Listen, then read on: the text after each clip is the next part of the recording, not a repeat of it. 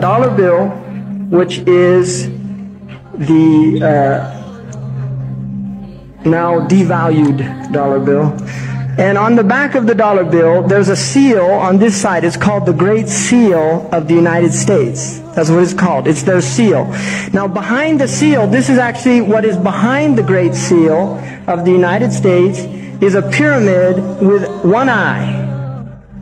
Now, the one eye is the sun god, Re, which is where we get the word ray, sun rays. It is the sun god, same Mithraic character. And he shows up again and again.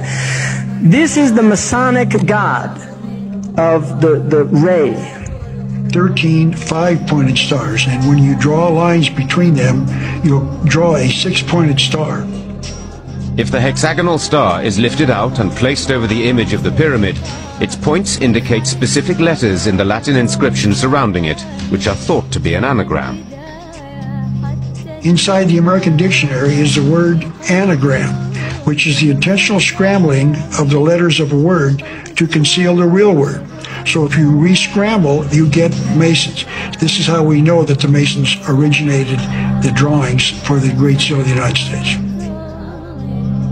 This search for concealed meanings in the iconography is not confined to the imagery alone. It is claimed that the number 13, the most ominous number in Western tradition, is hidden throughout the symbols on the $1 bill. They point out the repetition of the symbolic number 13. There are 13 leaves on the olive branch in the eagle's right claw, 13 arrows in the left claw, 13 stars above the eagle's head, and 13 bars and stripes on the shield. Count the feathers. You'll notice that there are 32 feathers on the bird's left wing and 33 on his right wing. This is understood to refer to the 33 degrees of masonry introduced by the Supreme Council of the Scottish Rite, America's most prominent Masonic order, whose national HQ is in Washington. If you look, you'll see the pyramid is built except for the top. It's built except for the top. The eye is suspended above the top. It hasn't come down yet.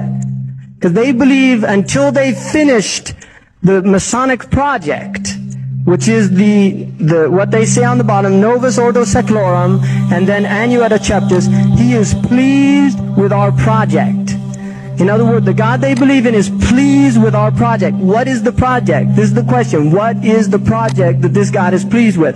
The project is literally the secularization of the world.